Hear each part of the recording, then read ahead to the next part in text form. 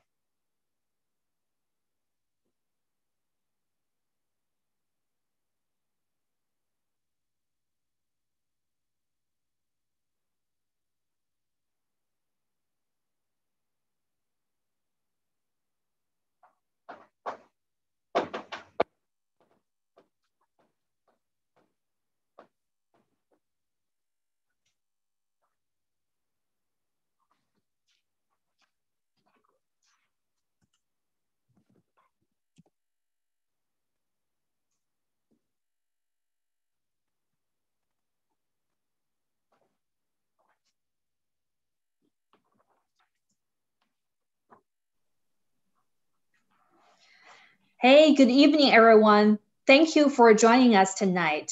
Welcome to our Women Leaders event hosted by APABA-DC, which is the Asian Pacific American Bar Association of the Greater Washington, D.C. area.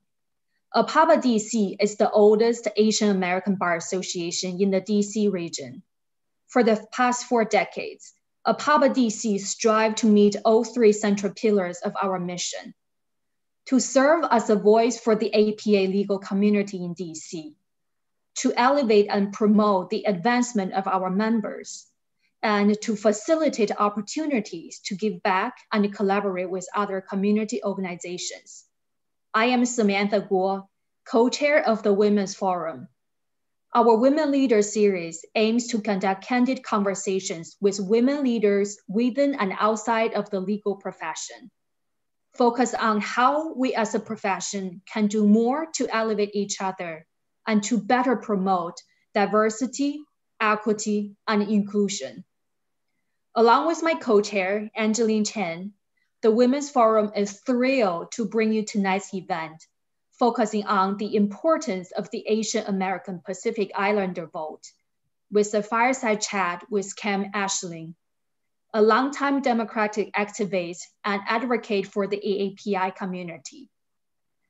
Angeline Chen, my co-chair for APABA-DC's Women's Forum, will be moderating tonight's conversation. For years, Angie has served as a voice for DEI efforts and the AAPI community, and was instrumental in putting together tonight's event. We strongly believe that the only way to bring about change is to raise our voices and be heard, especially for AAPI women. In these challenging and divisive times, political engagement and voter turnout of the AAPI community is critical. We therefore are very pleased to bring you this relevant and topical conversation.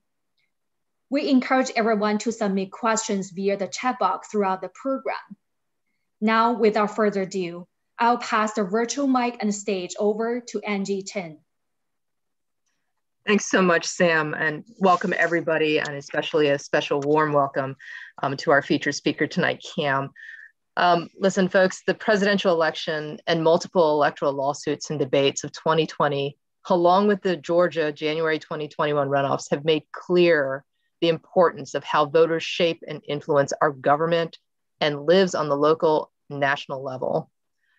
During the historical events of the past year, the Asian American Pacific Islander community's voice likewise made strides as an instrumental segment in key elections across the nation. As my co-chair Sam has pointed out, Cam has been instrumental here. She's an absolute force of nature in the AAPI community in Georgia and nationwide.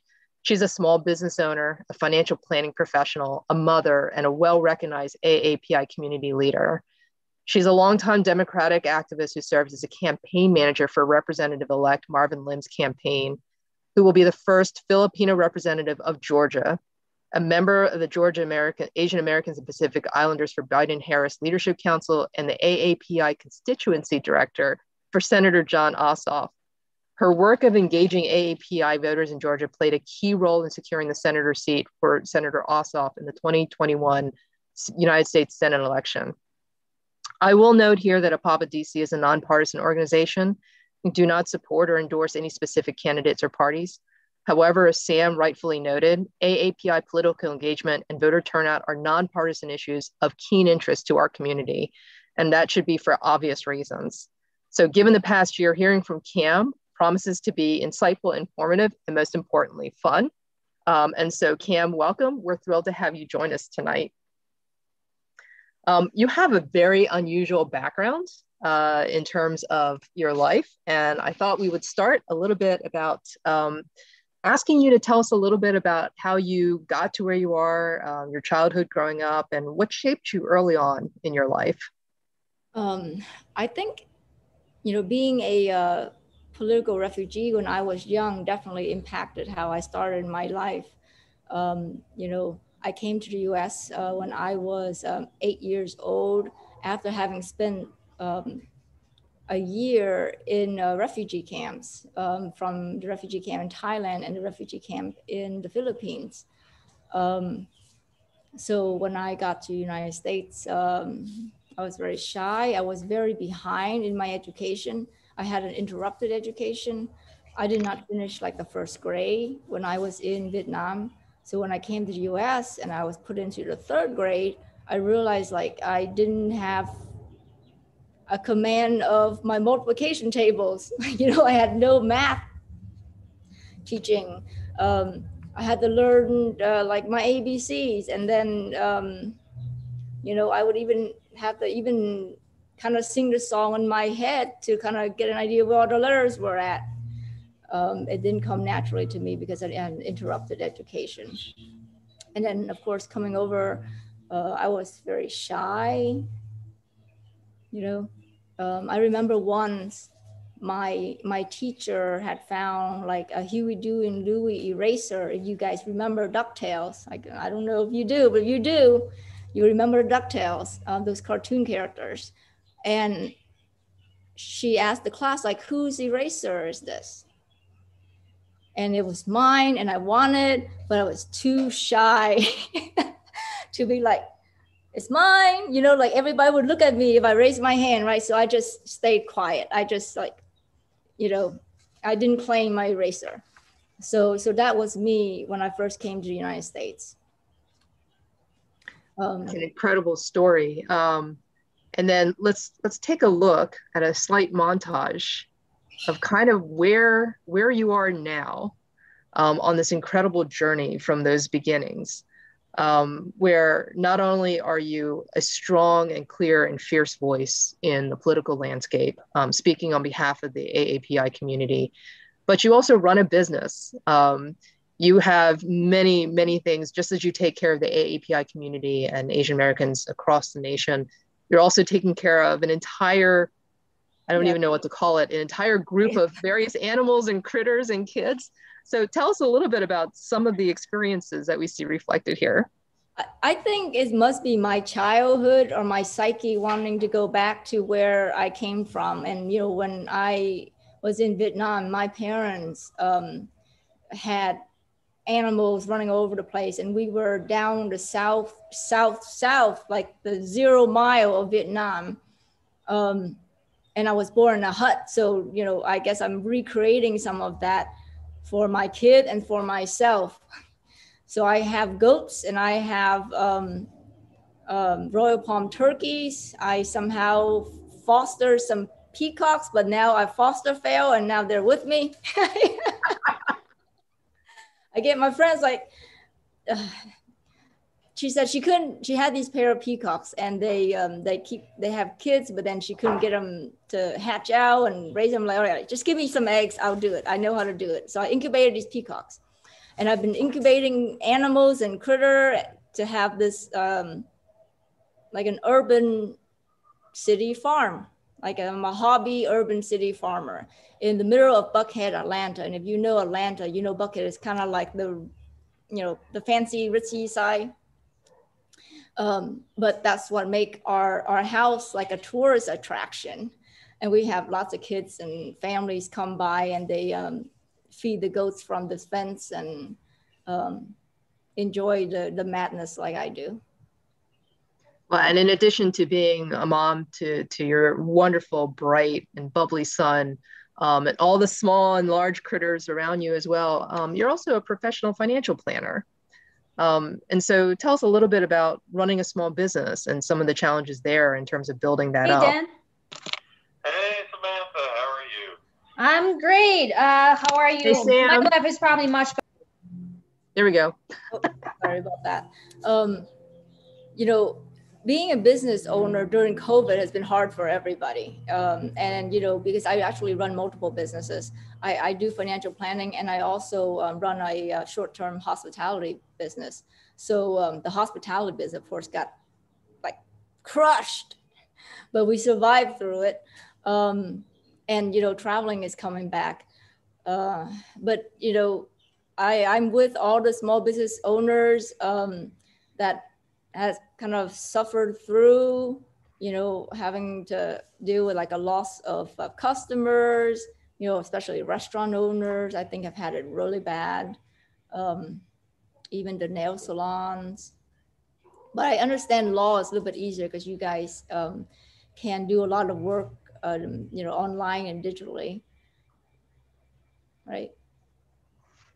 And so as if you didn't have enough on your plate, somewhere along the line, something drew you to becoming more politically active and engaged.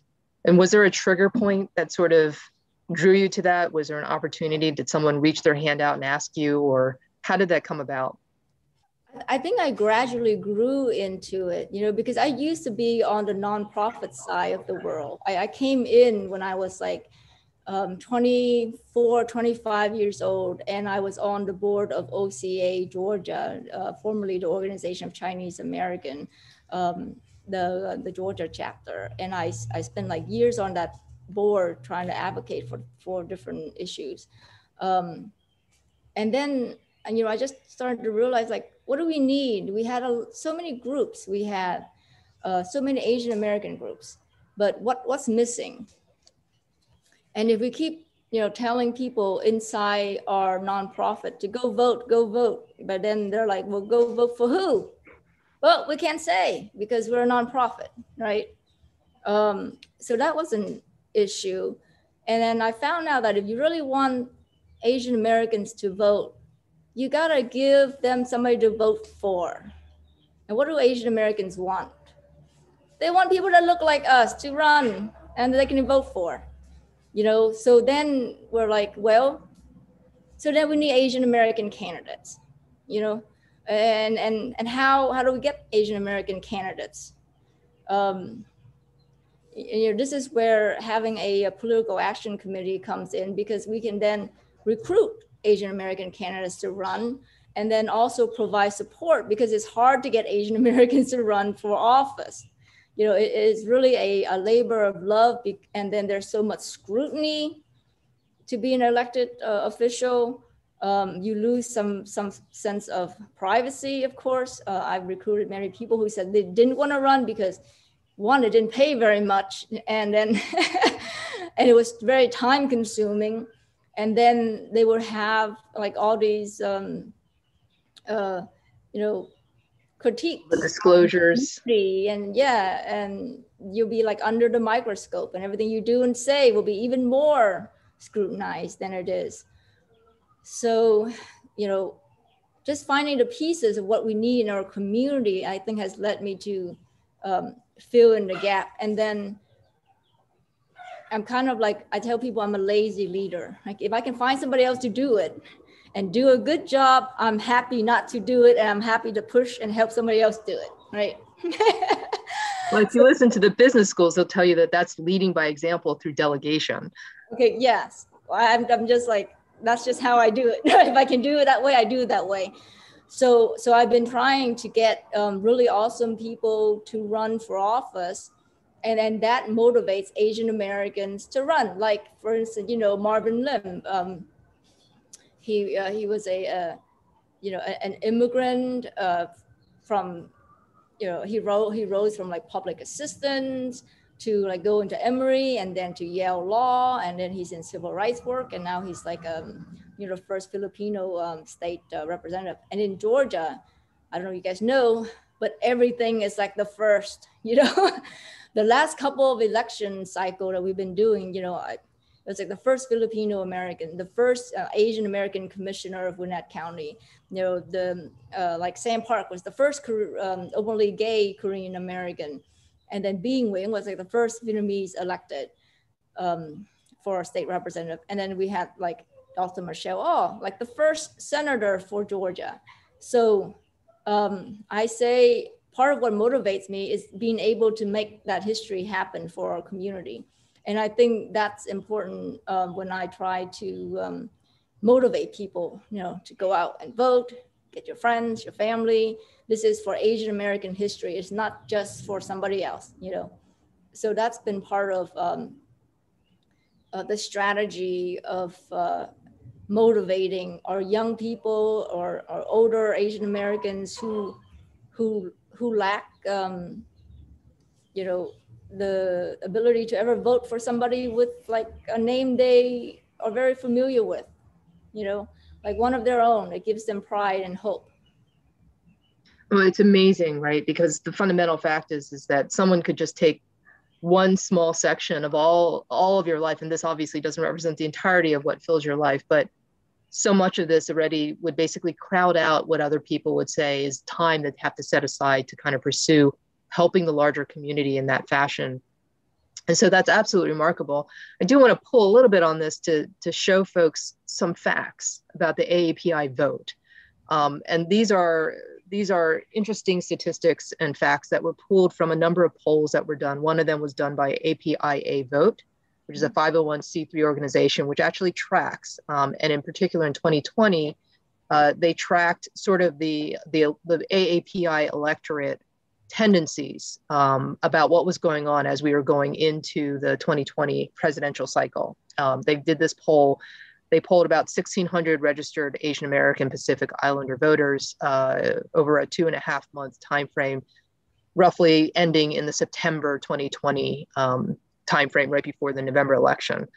And I thought this was a rather interesting jumping point to kind of then start talking about what you were doing on the ground, in particular going into the presidential cycle and then afterwards into the January runoffs.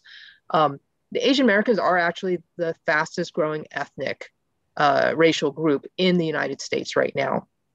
And one can say that considering that we represent roughly 5% of the entirety of the United States population, it's easier to grow faster if you're small, but nonetheless, the statistics are there in that more and more AAPI community members are becoming aware and conscious of the fact that they do need to engage, that they do need to vote. And this is universal across the nation in terms of getting the vote out, period. But in particular for our particular community, it is starting to essentially show numbers where perhaps the community is becoming more aware and more alive on that front. The immigrant voters in our community are roughly as many Asian Americans as Latinx. There's more than 30 countries. We are probably, the first to be able to lay claim of the vast and broad diversity, even amongst our community alone. The language diversity, the ethnicity diversity, the origin diversity, the fact that nearly 3/4 of the adult Asian American Pacific Islander population right now was born in another country, and how that plays out in terms of what speaks to the issues that they deem most important. Roughly 70% of AAPI voters, astoundingly in 2016, said that they were not contacted. There's a typo there. There's a missing not. They were not contacted by either political party in 2016. And even in 2020, with everything that was going on, nearly 50% still said that they were not contacted by other party. For you, and this, I attribute a lot of this with respect to Georgia, 6.6% of the first-time voters in Georgia were AAPI, even though the AAPI population in your state is 2.5% of the registered voters. So you can sort of see, and especially what happened with respect to the January runoffs, I'm going to stop sharing this now, the impact that the grassroots outreach of the sort that you led, frankly, and you were very visible in that front, is absolutely incredible. And so I kind of want to go back into history and sort of ask you, why do you think political parties and candidates overlook the AAPI vote? Because we're a small group of the voting bloc, okay? Don't mind my chicken. And and we're difficult to deal with, okay, because of the multiple languages, the multiple group and ethnicity. So it can look very challenging for a traditional campaign to say, how do we engage that community? There's a lot going on. So how do they get kind of like a return on their investment in that community? What we've proven in this campaign is if you hire Asian American leaders, community activists, you will know and you will get the tools you need to market and speak and mobilize that community effectively. So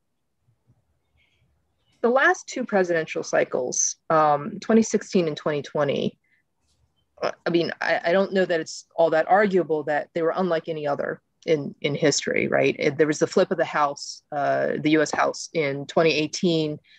States that were traditionally blood red turned solid blue in 2019, like Virginia. And then, of course, Georgia, the historical events in Georgia, both in 2020 and 2021.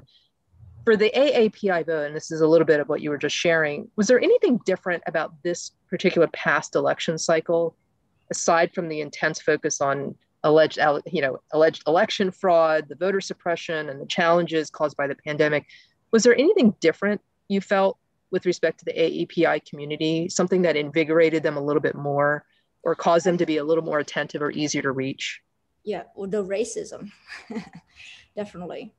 You know, even without COVID, you know, without the voter suppression, we still had so much racism that racism was a big issue in the community for 2020 and 2021. And I think another big contributing factor is kind of like for Georgia, the maturity of our organizing power. You know, we were getting more precise. We were getting more experience, you know, from like 18 to 2020 to 2021. Like there was a lot of growth. Personally, I felt I was growing a lot. Every cycle I was doing, I was learning something different. You know, before back in 2017, when I started the Georgia Advancing Progress PAC, just for, you know, state and local election, all we did was collected money and we wrote checks, right? And then later on, we're like, well, why don't we print something? So we we went and made a flyer. And I was like, oh, look at that. We made a flyer. This was so great. And so we started like having a printer relationship with somebody. And I found people who could like design our flyer and we printed it and we would mail. And then I was like, well, that was pretty good. And then like the next round, I would like do emergency canvassing in 2018 for Stacey Abrams back then. And I didn't know how to do it, right? The only reason why we even started saying we can do it is because like 23 days before the election, yeah, some money rained on us, you know, from out of state. And then I was like, okay, I guess we're gonna have to do something now. And I had no experience with the vote builder system. So I had to learn very quickly and then like pop up a canvassing team, you know, in like less than 10 days to go and canvass and knock on like 10,000 doors. But we took that experience from that cycle, and then we kicked it up another notch, you know, and now we're producing more signs. Like I found people to do different things. Like during the during the runoff, did you see our yellow Asian American vote signs? Was yes. that the greatest? That was the greatest. You know, thanks to me finding Jessica. And it used to be where I was trying to like design stuff, because I designed Marvin Lim's yard sign, but it would take me forever to do. And then we were writing postcards, and it was taking me a long time to organize who was going to write what and what and what. So, and then of course, you know, we had to do all these postcards in language, because I cut these lists where if you were 40 years old or older, I gave you the English language postcard, you know, and I assigned it to the Chinese group, or I assigned it to the Vietnamese group, I assigned it to the Filipino group, I assigned it to, you know, the Urdu writers. And then if you were younger, I sent you in English.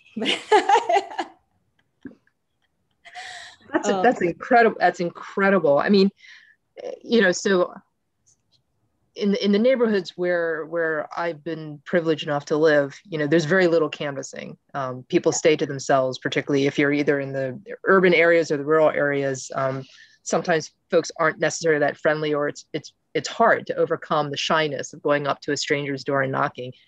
How did the pandemic impact your canvassing efforts and these sort of grassroots efforts? That was horrible.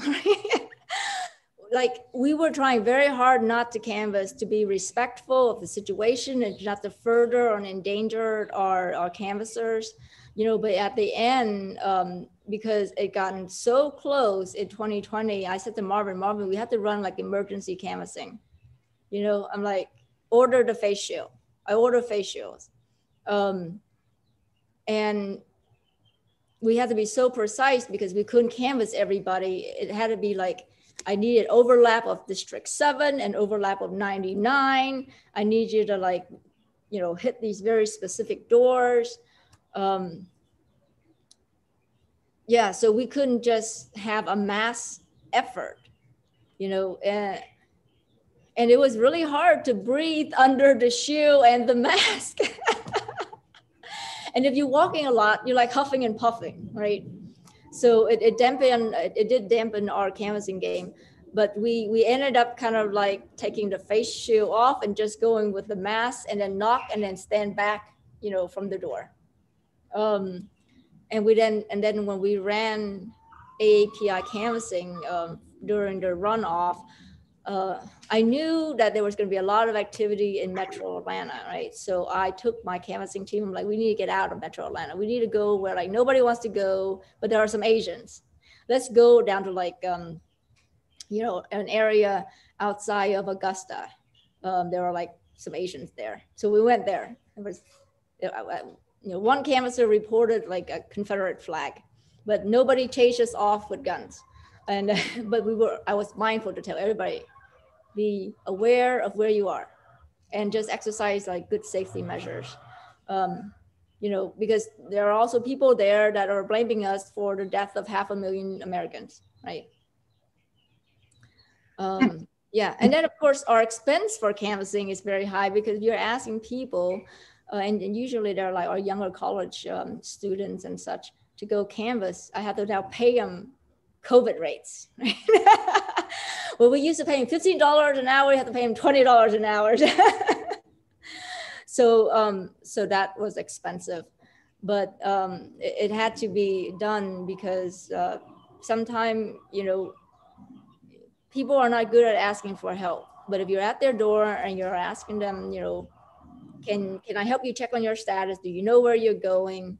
You know, they're like, okay, oh, I just moved here and I don't know da, da, da, da, da. And then you really do help people. And it's all these little helps, and every vote counts that accumulated to, for us in Georgia, less than 12,000 votes that flipped the state. what was the general receptivity? So for some of these families, some of these voters, this may have been the first time. We mentioned the stats before that, even in 2020, in September of 2020, 50% of the AAPI community surveyed said they hadn't been contacted by either political party. What was the general receptivity? That's whatever that is, or anywhere else, it was not true in Georgia.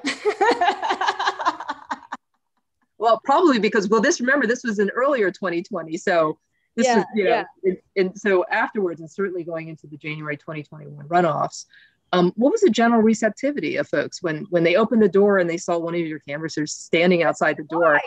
They're surprised. And then, younger people, they're like excited, Older people were surprised, younger people were excited. And then I would like give them all these paraphernalia I had, because I had my giant truck and I was driving around like a gift shop. Look, here's some maps, take a sign, here's some buttons, go tell your friends, help us do something. Did you get a sense of, in terms of, obviously the results speak for themselves, but of the folks that you basically canvassed and actually reached out to and made contact with, do you have a sense of how many of them actually went and followed through, or did you have to do follow-up, like making sure that they had transportation, for instance, to wherever their voting place might have been? Some people who were on our radar, we had to really hold their hand to get them through, right? Because I remember having to go, I canvassed a lady, she's like, I'm not gonna go vote. I have my absentee ballot, but I've got no stamps and I'm not gonna go to the post office. And so I go find stamps and I deliver stamps. I mean, every vote matters to us and we'll take the time to do it. We've had like even Latinx ladies who were too scared to go vote by themselves, and we had to give them escort.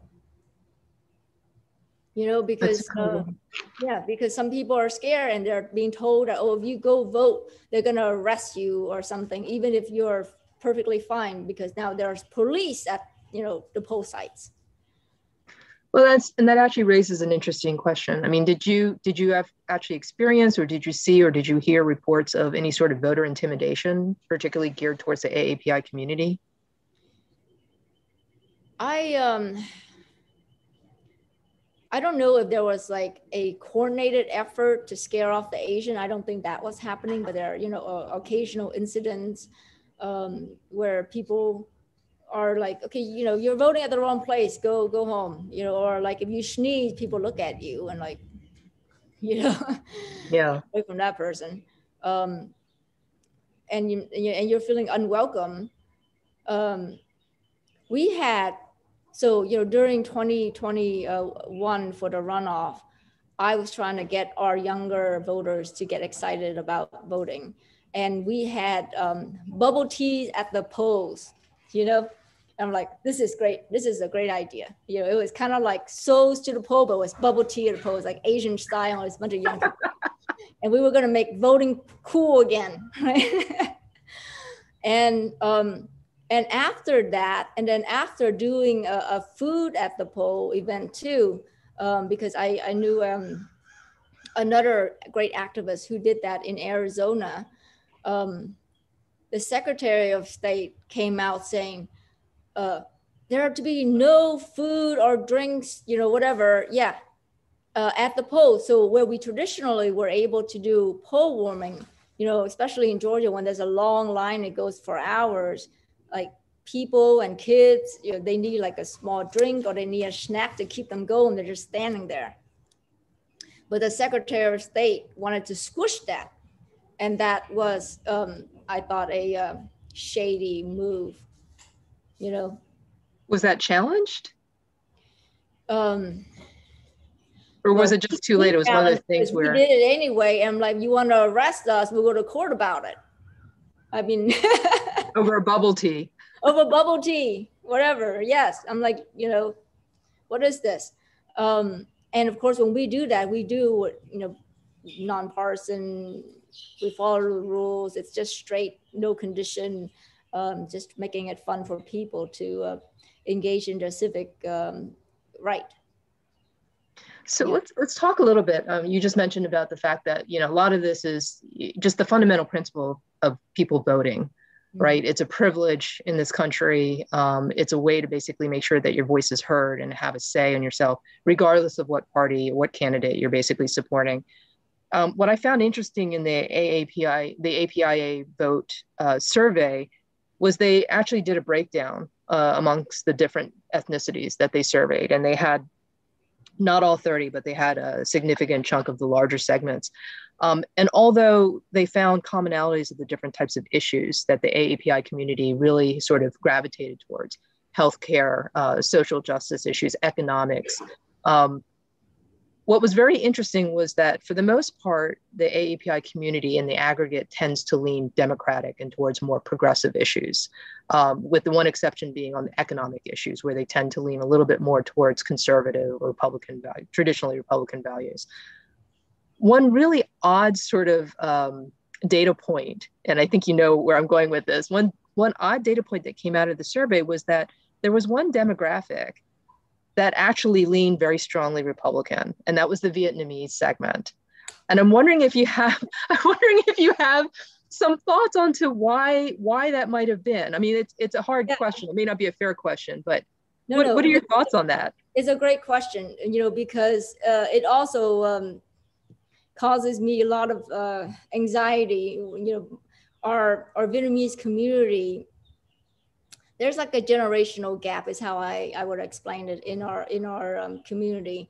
And a lot of time our older generation Vietnamese American care more about what's going on in Vietnam. Okay, because most people don't know, but right now there's a giant national issue going on in Vietnam, where China is trying to take Vietnamese land, bully the Vietnamese, and cause all this animosity that the Vietnamese people in Vietnam hate the Chinese. So if the president were to be very anti-Chinese, they're very happy about that, and they will go to war, for that person, as they would go to war to defend the country that is their homeland.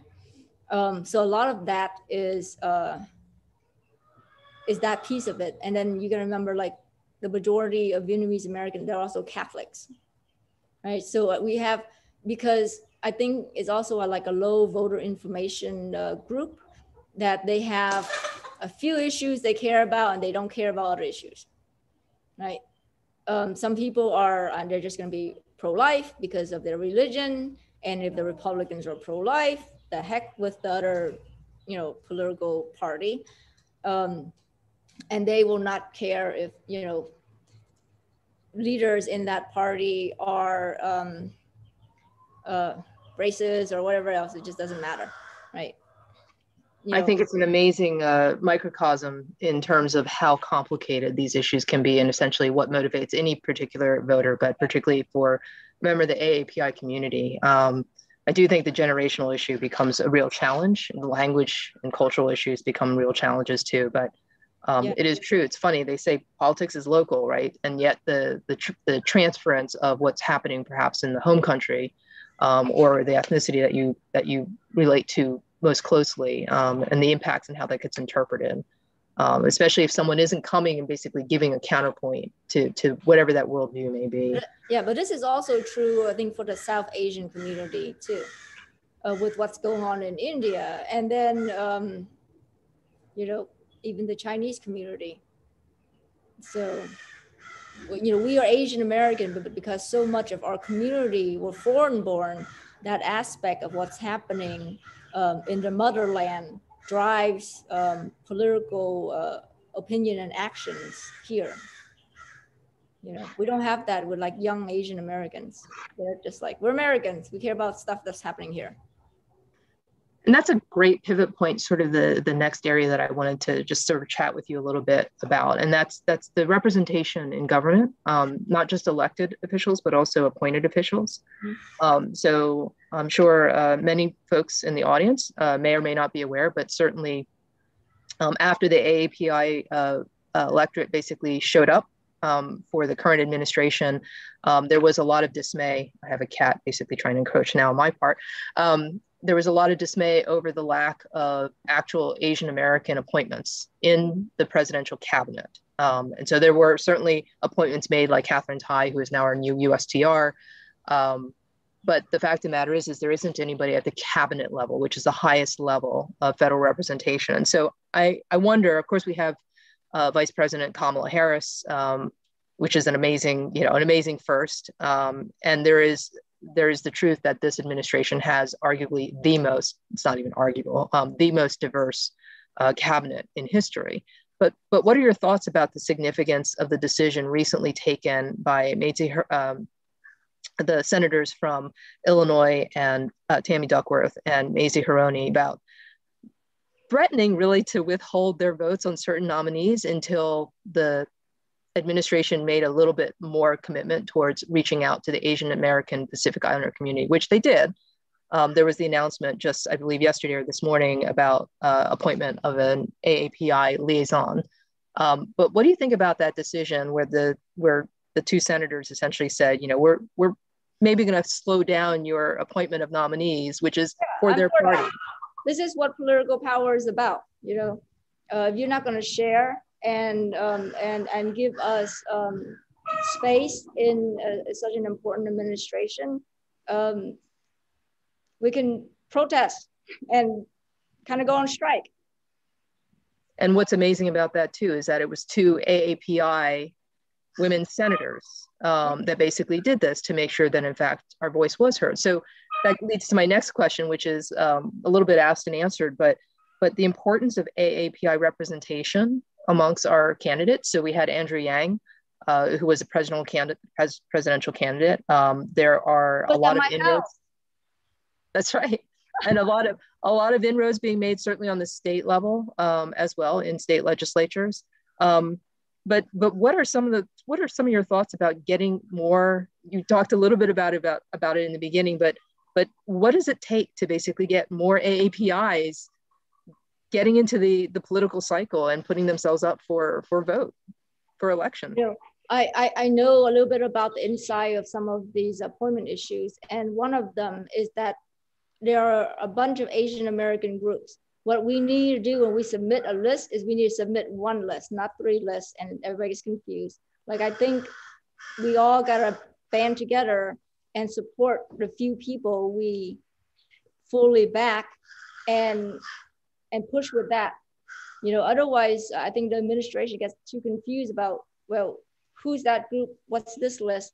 And how do I make people happy if they're not on the same page? So we probably need to sort that out between ourselves, and then we can have one united front, and that will help. That's a great point. I mean, it's sort of this huge disappointment in that this is the first time since 2000 that there isn't actually an Asian American in the presidential cabinet. Yeah, I can't believe it. I was shocked. I was like, really? But first, I was not even thinking very much about it. I was like, well, isn't the VP AAPI? So was he counting the VP as AAPI? So he didn't have to find another AAPI person in the cabinet? I mean, was he thinking that? Unknown, but I thought it was an amazing fact that, there actually has been, and even in the last administration, Elaine Chao was the Secretary of Transportation. So, the key thing is again, if the two senators hadn't spoken up, then there probably wouldn't even be a little bit of movement or at least recognition, a conciliatory gesture with respect to having that representation there.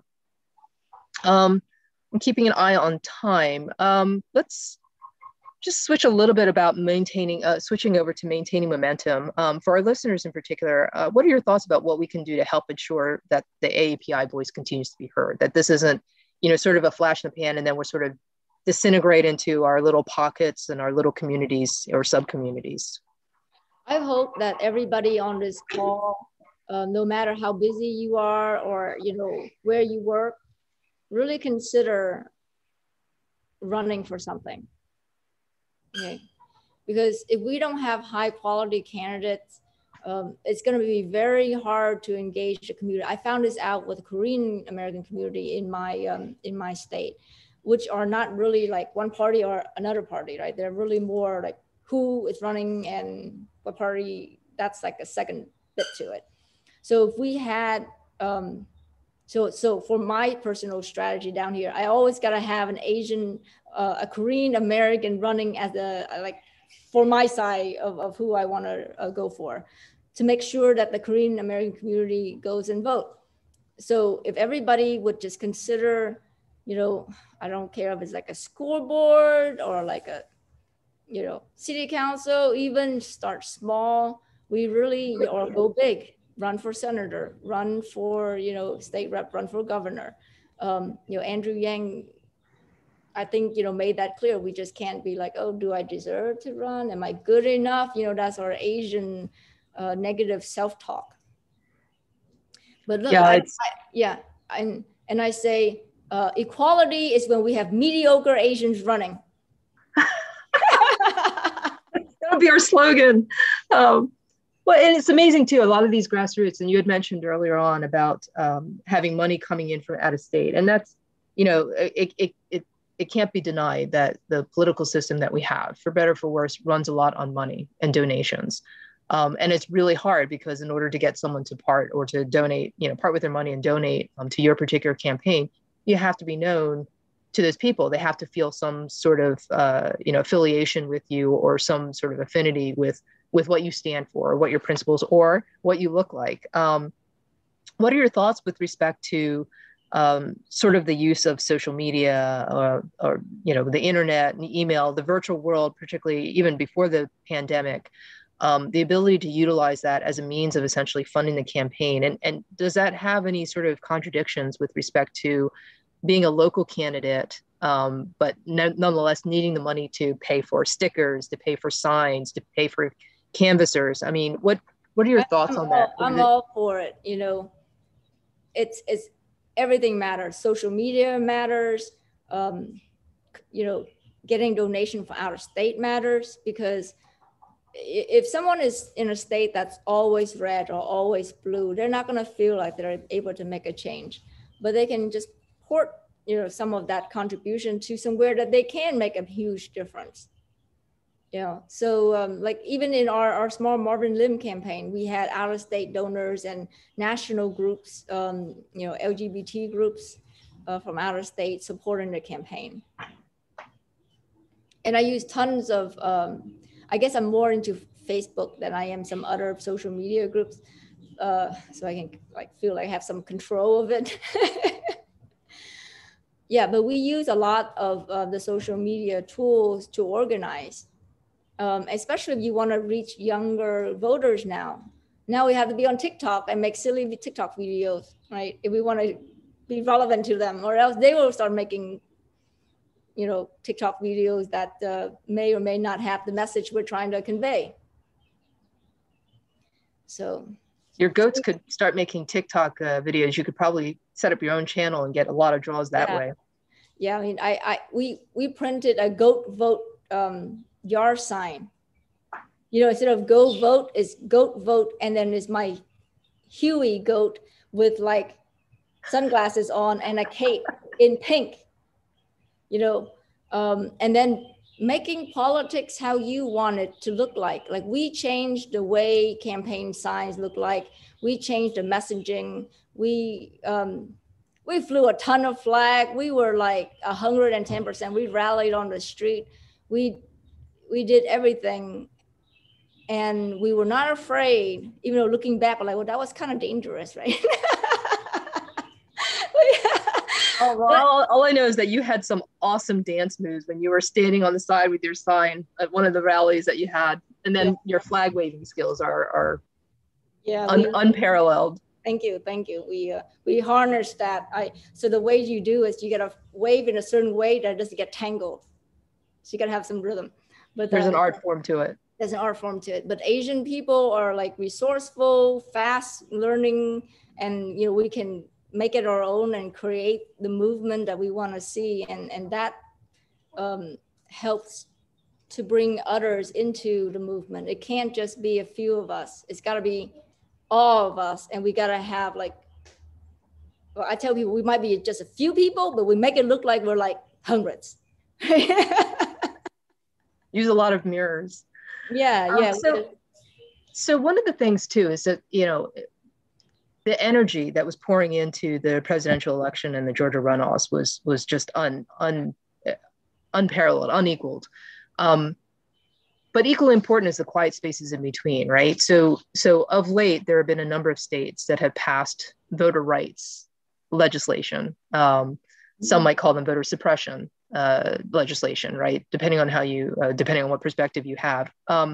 What thoughts do you have about basically keeping energy up so that people outside of an actual election cycle essentially realize what is happening with respect to the legislative activity going on in their state, and what can they do to essentially make sure that their voice is heard, that they, if they're against, you know, such legislation or for such legislation, you know, what are your thoughts about how they basically keep track and get engaged? Yeah.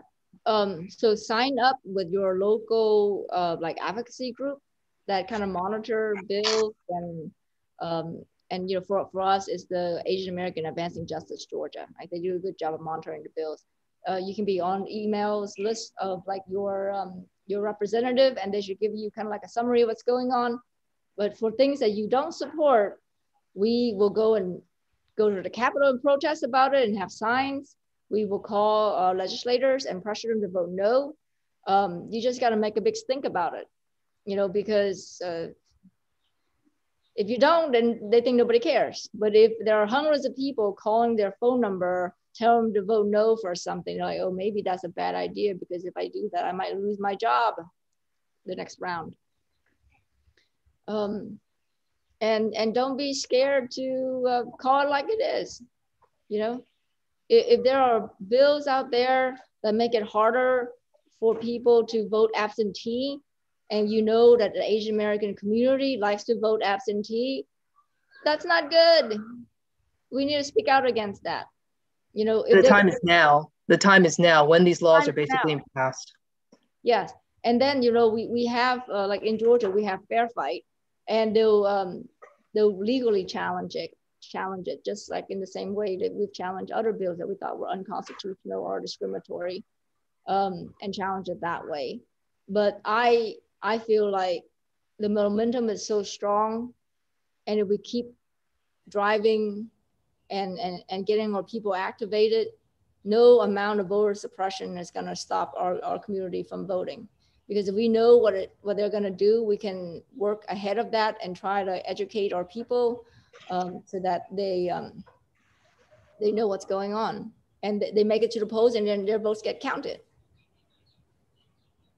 It's so important. Yeah, I want to close on a somewhat somber note. So the past week and a half have been incredibly jarring for the AAPI community, and particularly women. And I know you have been absolutely beyond how remarkable you normally are to begin with. I know that you met with the family members of some of the murder victims down in Atlanta, Georgia. And I wanted to ask you, you know, for all of us who've struggled with the impact of the knowledge of, you know, sort of where this fits in this long history of pain and challenge and struggle, sometimes not even necessarily even recognized, right? Because we tend to sweep it under the rug or we swallow it. What are your thoughts on how the AAPI community, and in particular AAPI women, can strengthen our sense of unity, despite differences of opinion, even politically or otherwise, so that we actually can raise our voices collectively against social injustice? I mean, what are your thoughts on, sort of, to the extent you've been able to distill the last week or so of just absolute pain and horror? We need more Asian American women to speak up, to tell their story, and to have the attention. You know, too many of us are not willing to talk about, you know, when my grandmother, you know, was married to a Black man, they were like, you know, beat up and they were spat on and whatever. Like, we need these stories. and that's got to come out. And women, we need to host more women-led events. And then if there are rallies, if there are speaking engagement, people need to center Asian women more. You know, I had to do this in some of our rally where, you know, I had to change the MCs, and I had to like reconfigure the whole thing the night before, because I was like, what? No, you need Asian. And one, I need Asian Americans on this stage. Two, I ideally want local Asian American, and three, Asian American women, right? You know, and everybody else that don't fall in those lists can be a supporter to help the cause, but I need Asian women leading. So we need to do things like that, like have these hard conversation where we see that the room is not set right? And we need to speak up. And we need to speak up, right? So when there's a space, Asian American women need to speak up, speak out, be loud and proud. Well, you have been throughout your entire life, the way you live it, the way you reach out, the way you support the community, a shining example of exactly that. And for that, Cam, we can't possibly thank you enough, but I really want to say that we are so happy to have you come and share your time with us tonight with the audience. And thank you for all that you've done and will continue to do, not just in Georgia, but frankly, across the nation, with respect to that voice for the AAPI community, and particularly for AAPI women. We're going to thank everyone for joining us. We are right at the bottom of the hour. I have a couple quick housekeeping notes to share with you. We hope that you'll join APABA-DC for future programming. In particular, we encourage you to join us for some upcoming events focused on what the District of Columbia, state and federal governments can do, especially to combat AAPI hate, which is obviously a topic that is hitting every single one of us in many different ways. Next Tuesday, March 30th, we'll speak with renowned former Civil Rights Division leader and civil rights lawyer Roy Austin, and former U.S. attorneys for DC and Maryland, Jesse Liu and Rob Herr. Then on April 7th, we'll be speaking with DC and New Jersey Attorneys General Carl Racine and Gerber Gruwal. They'll also chat about criminal justice reform. And then we'll follow this on April 12th with a conversation with Congressman Andy Kim from New Jersey, who will follow up on these themes of AAPI political power that we discussed today, in addition to talking about how we address AAPI hate. You can find out about all of these events and more, as well as RSVP to any or all of them. We'd love to see you again by joining us as a member, so you get weekly newsletters and other perks, or by just visiting our website, which is www.apaba-dc.org, APABA-DC.org, and visit the events page. We thank you all, and Cam, thank you again so much for joining us. It was a privilege to spend time with you tonight, and I hope everyone has a great night. Thank you, everybody. It's such an honor.